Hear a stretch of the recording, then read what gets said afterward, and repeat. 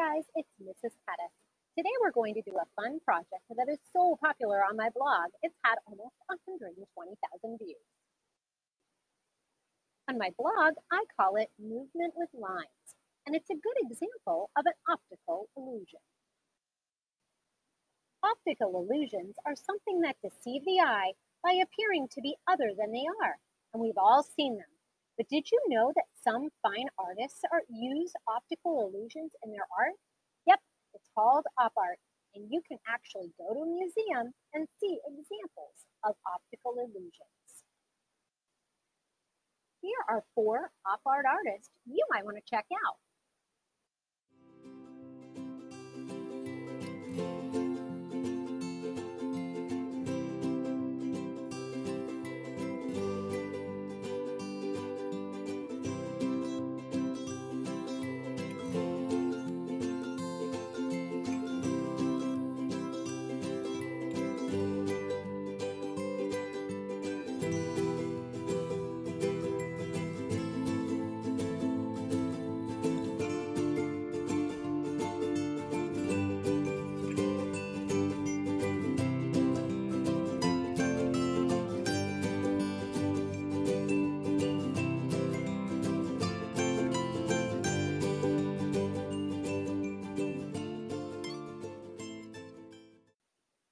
The project we're going to be doing can be viewed in a horizontal or vertical format. It's your choice. In my example, these lines appear to wave or curve, but they are really straight lines that I've fiddled with a bit. How does this work?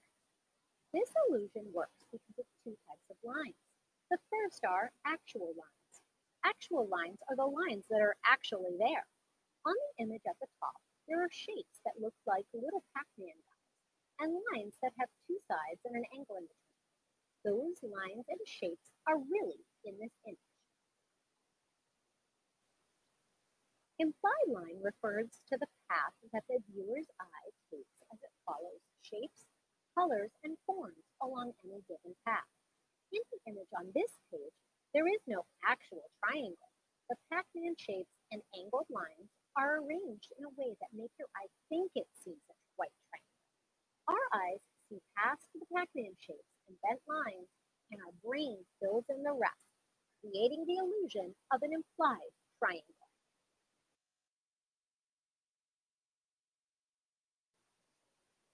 The actual lines of our project are going to be diagonal lines that we're going to draw and color in. When we cut up the actual lines of our project and then glue them down with the gaps in between them, we will create a sort of implied line. Weird shapes like the triangle in the last slide won't magically appear, but our straight lines will start to look like they curve.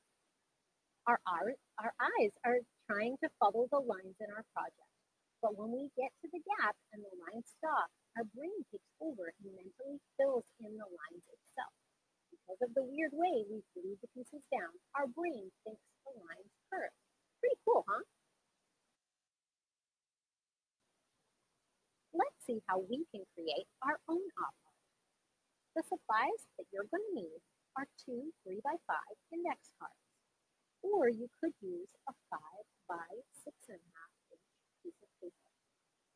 Tape to secure the index cards together, a pencil with eraser, ruler, markers. I'm using washable Crayola markers, scissors, a glue stick, and 1 9 by 6 inch piece of construction paper. I'm going to use black.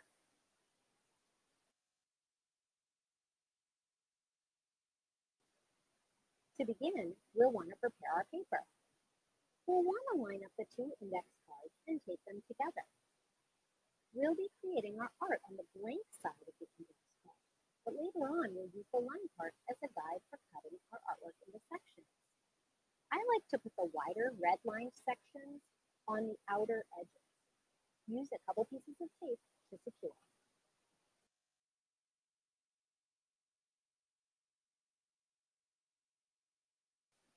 So now that we've taped the line sides of the index card together, the step 2 is going to be using our pencil and a ruler to create diagonal lines on the blank side of the index card. They can all be the same size, or you can alternate larger and smaller widths. I wouldn't do too many thin lines unless you want to spend a long time coloring, but it's up to you.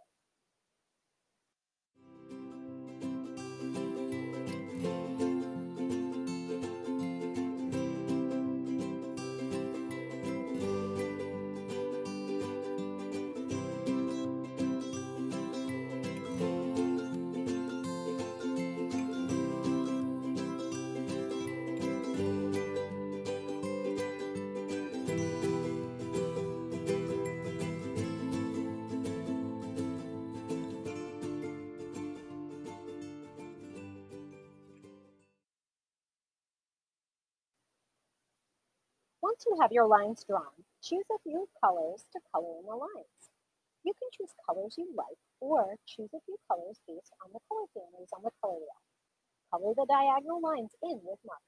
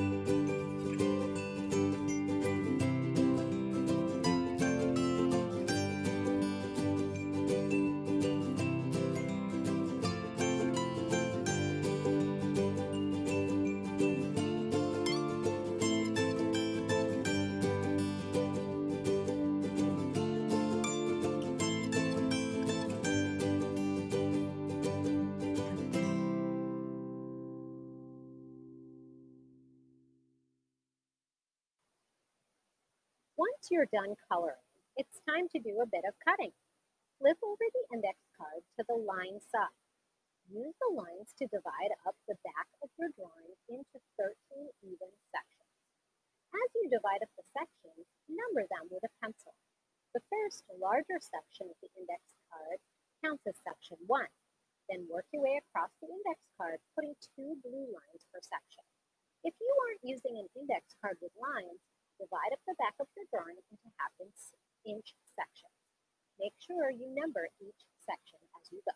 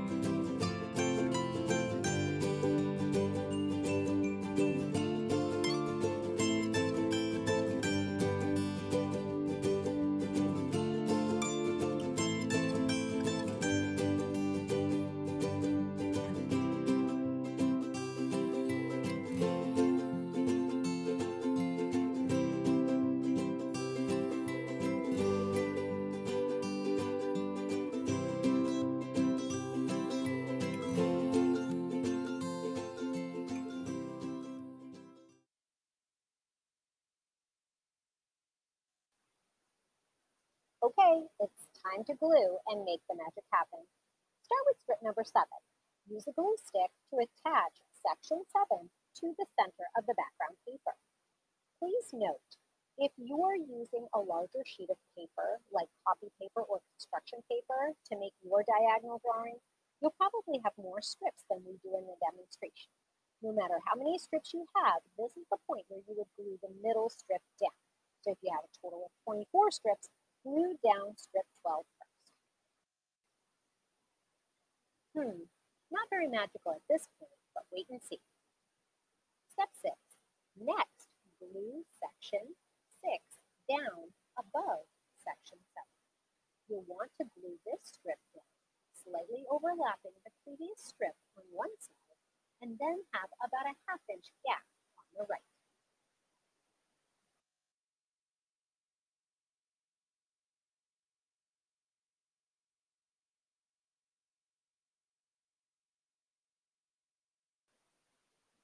Work your way back through the sections 5, 4, 3, 2, and 1, gluing each one down in the same way, overlapping the previous strip on one side, and then have about a half-inch gap on the right.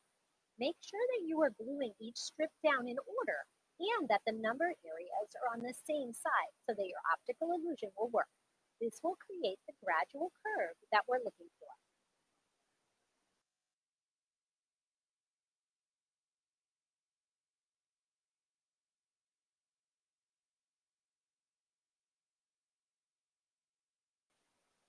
Now it's time to make the curve wave in the other direction. Glue section 8 down below section 7. You want to glue the strip down overlapping the previous strip on one side and then have about a half-inch gap on the left.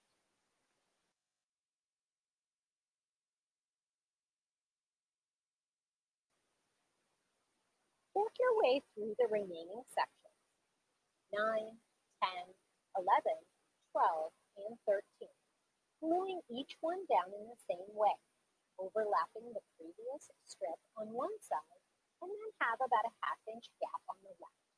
Make sure that you're gluing each strip down in order and that the numbered areas are on the same side so that your optical illusion will work. This will create a gradual curve that goes in the other direction.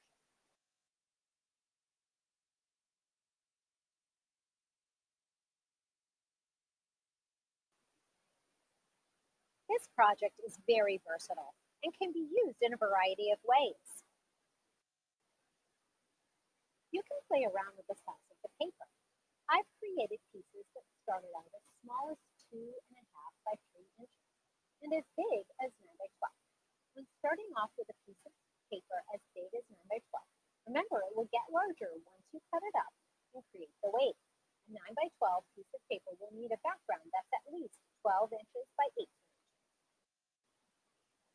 Have fun choosing colors. As I said before, choosing colors for this project can be super fun. You can choose colors that you like, colors from the color wheel, or you can choose color from a palette that will give you a certain feel. When I created this example, I thought of how the wavy lines reminded me of the ocean, and I was missing the beach. I did a quick search for ocean color palette and found images of beautiful ocean pictures and the colors that remind me of the place I love. Another great technique is using water to blur the boundary of the diagonal lines. I thought that would be perfect in my beach-inspired art. Having blended colors would be just like the colors in the water and on the shore. As you can see, this technique looks good with any color palette. To create this look, color in the diagonal lines like you did in the first example, except make sure to use washable markers like Crayola. When done, use a paintbrush dipped in water to blend the colors of the lines. Go in the same direction as the lines. You don't want to destroy the lines, just blur them slightly. I like to use a good deal of water. In order for the salt to work, the piece needs to be pretty puddly. And then, while it's wet, sprinkle on a little salt to create little bursts within the colors. The salt is done at the absolute last minute. Once you've sprinkled the salt on, you're done. Do not touch the art until it's totally dry.